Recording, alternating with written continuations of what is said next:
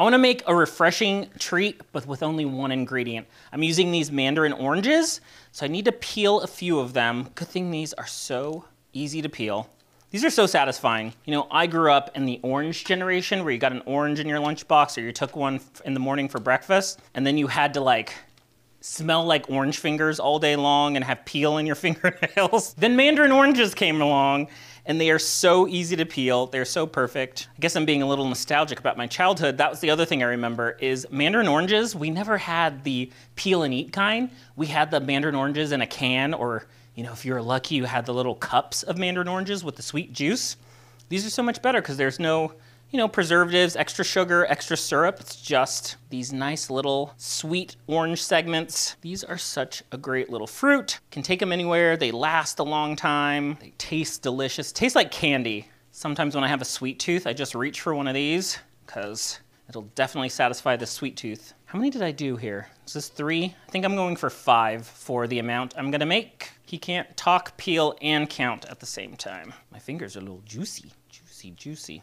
What I like too is you don't have to get too crazy about getting all the little strings off of here and stuff. It'll all be blended up. Just peel, peel, peel, peel, peel. Ooh, this is a dry one. The rest were so juicy, but it's fine. We're just going for the flavor, not for any particular texture. So you can use any container, anything you want. Just pack these up. What's nice is I can freeze these in a flat single layer, get all that air out. But feel free, use whatever container you want, reusable bags if you have them. These are gonna go right in the freezer. Let these freeze overnight so they're nice and firm, and we're gonna turn this into a refreshing treat. This works best if you have a food processor, some nice sharp blades, put those in there. I might do 2 batches or add a little bit as I go. There are those ice cream machines, those creamies, those are super popular. You can do that in one of those, or you can use a small food processor. Ooh, it's blending up really nicely. I'm gonna add a few more because I don't think that was quite half the bag.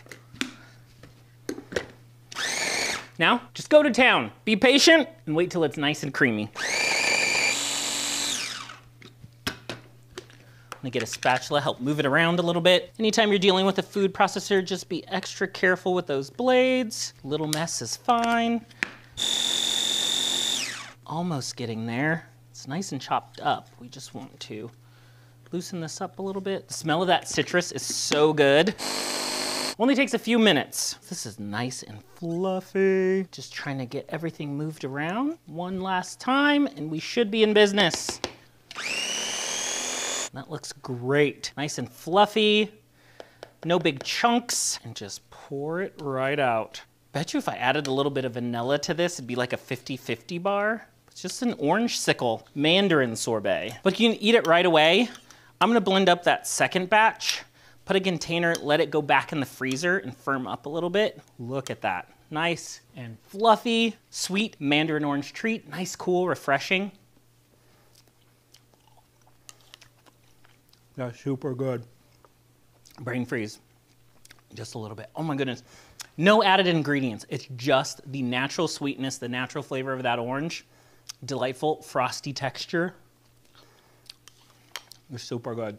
Gonna kind of compress it a little bit, and as it melts, it'll start getting a little bit more creamy, a little bit more slushy. That blender did its job, made perfect consistency, smooth. All right, so just like at the ice cream shop, we're gonna take a big scoop, plop it right in. How good does that look?